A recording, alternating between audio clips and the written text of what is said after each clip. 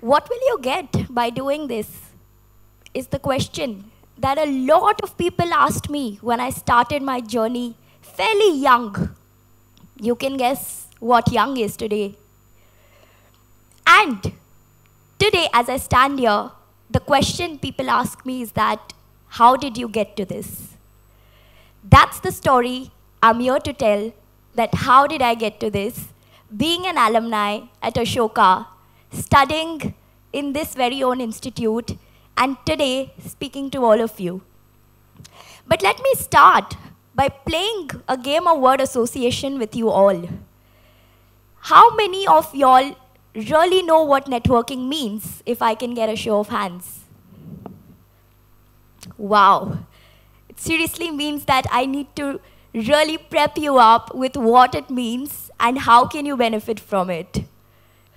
I was a very, very shy kid. I never thought I could be able to speak to people, forget about addressing them on a topic. All I had as best friends were my books and my solitude. Now, you might be thinking, how did I really convert this shyness into me being somebody who's a well-networked businesswoman? Well, the answer is in one word, and that is shamelessness. I'll tell you, how did I pay for this shamelessness? Well, yeah, there's a cost that comes with everything in life. The cost was a lot of rejections, a ton of embarrassing moments in front of senior people when I went to them to present my idea as an 18-year-old when I started out. Let me start by addressing of how I turned my rejections into a powerful tool of network where people now come and tell me that, can you connect me to this person? And these people, by the way, are the same ones who once told me that I don't think so you're worth of joining my company. 5 years back, in 2018, I remember I just graduated from Ashoka. It was time for me to come to Bombay, and I barely knew any people there in Bombay. I had zero network. Right from the zero, right from the scratch, I started. I remember that I used to be one shy kid in the class, sitting, talking to no one, absolutely no one. And my friends would tell me that, how do you think you will survive in a city like Bombay, which is full of hustle and bustle? And I had no words to tell them, absolutely nothing. I was in a lot of self-doubt. I really didn't know how will I be able to build a name for myself and create a space within my own class. I was attending an entrepreneurship boot camp in 2018. And this boot camp was supported by teenage students, just 13, 14-year-olds. When I went and when I heard their business ideas, I thought to myself that, what am I doing with my life? I mean, here are the 14-year-olds knowing what to do in future, having an idea to make money out of that business plan, and here I was, absolutely clueless about what I want to do of my life. While going back to my home, I was absolutely in tears. I thought to myself that I am not worthy of anything. Nothing can really save me, and that was the day when I decided to actually shift back to Nasik, my hometown, and really go to my parents and take a break for some time. But I want to tell you how miracles come into your life. My friend, he was there with me when I was going back home. He saw me crying, and he told me one thing, that, have you heard of this platform called LinkedIn? Let me ask you, how many of you have heard of the platform LinkedIn here? I'm glad that many of you already have, so I don't have to explain what LinkedIn is. But I'm glad that you know what LinkedIn is. I didn't know what LinkedIn was when I was 18 and when he asked me that question. He told me, don't worry, I'll explain you what it exactly means and how you can exactly start your journey on LinkedIn and build a network there. Forget about all that has happened to you in the past, all the doubts that you've had. Just kill them all, and start right here, right now. I opened my LinkedIn account that very day itself. I still remember the date, by the way. It was 2nd July 2018. And I was absolutely clueless. Next step would be what? It took me 6 months of self-conviction to write my first post on LinkedIn. And you might be thinking, how did I take so long? And finally, after 6 months, how did I get the courage to start? You know, there are times in life when one thinks to themselves that enough is enough. I need to get up, and get started. And that's what happened to me while I was sitting in the library of my college, full of CAs and CFAs and commerce students. And here I was making my post on LinkedIn, which was, by the way, you won't guess the topic. It was on a philosophical topic on sun, moon, and stars.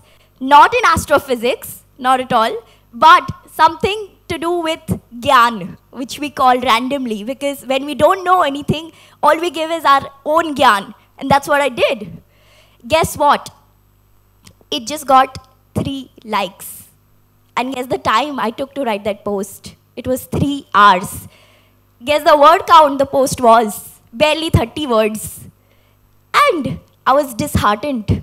I was like, if this is what LinkedIn is offering me, why should I even write? But then I had one option. Either I could view the glass as half empty or half full.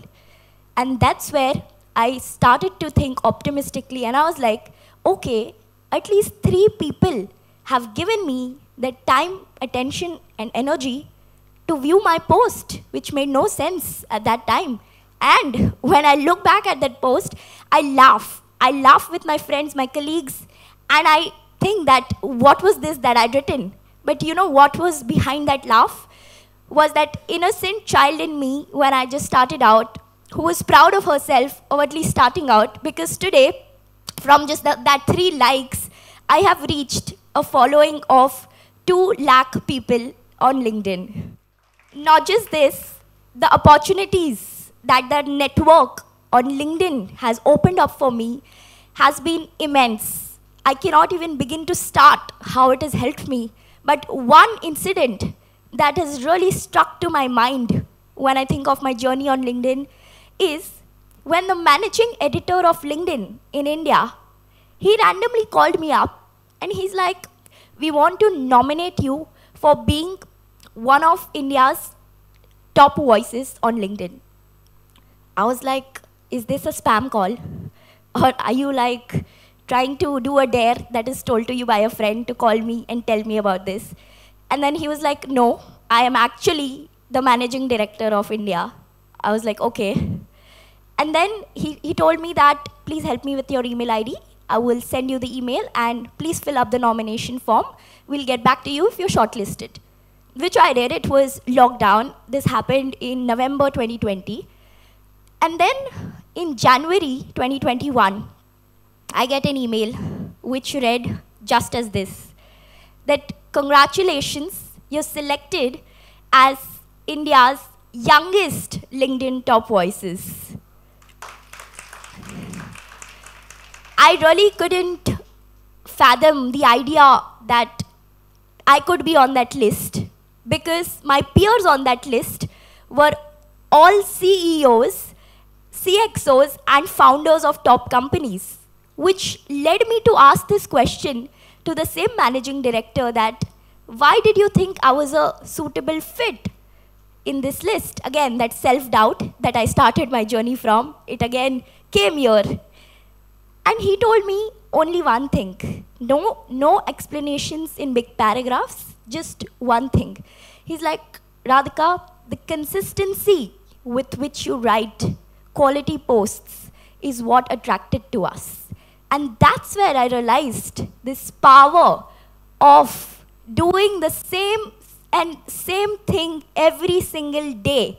No matter how bored I was to write that post on a daily basis, no matter how much time did it take for me, no matter how my mood was, I still showed up on LinkedIn writing every day for 5 years. And that, of course, has made me stand where I am today, coming back to my college where I studied and didn't know what LinkedIn was back then. I got a message from this young partner in a law firm called Nishit Desai Associates. He wrote to me on LinkedIn saying that, I'm starting a new law firm. Would you want to join us? Firstly, I again thought that this is some joke. Why are people trying to do this to me? Because I had no experience. I was just a fresh graduate out of my college in Bombay. I thought to myself that, you know what? It just lockdown, let's take a leap of faith. What's going to go wrong? I was just 20 back then. I told him one thing though, that I've not even done finance. I've studied marketing. How do you see me working in a law firm? And the answer he told me was, when two smart people come together, they create wonders. I told myself that I don't know about me. I of course know that you are smart, but I will try to be smart with you. And then that's how my journey at law firm started out of nowhere.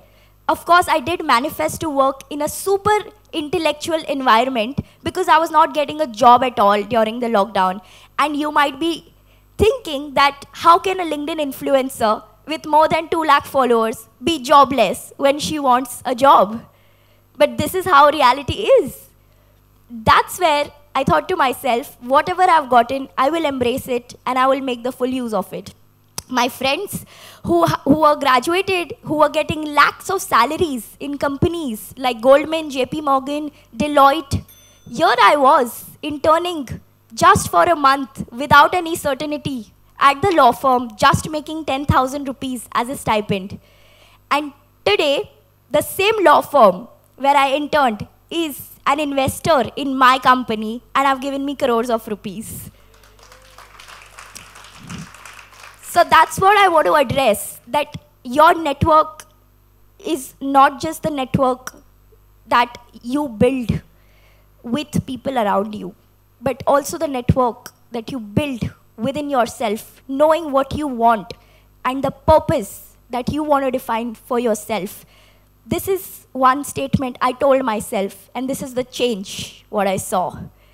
I will tell you one more story to put things in perspective so that your definition of network gets stronger. And the next time I ask you if you know what networking means, I see more show of hands.